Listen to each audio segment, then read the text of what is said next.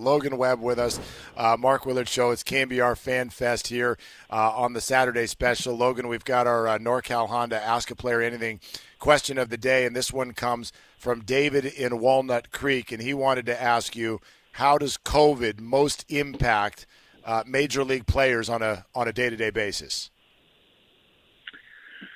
You know, it's just being smart about everything you're doing. You know, keeping 6 feet away, wearing your mask indoors, and just being smart about what you're doing on a day-to-day basis. You know, we have our protocols where, you know, no inside eating at restaurants, and just little things that you want to make sure you do, and because I mean, no guy wants to be the one that kind of brings it to the team, and so just being smart about what you do when you're at the field. And I mean, so yeah, that's pretty much it.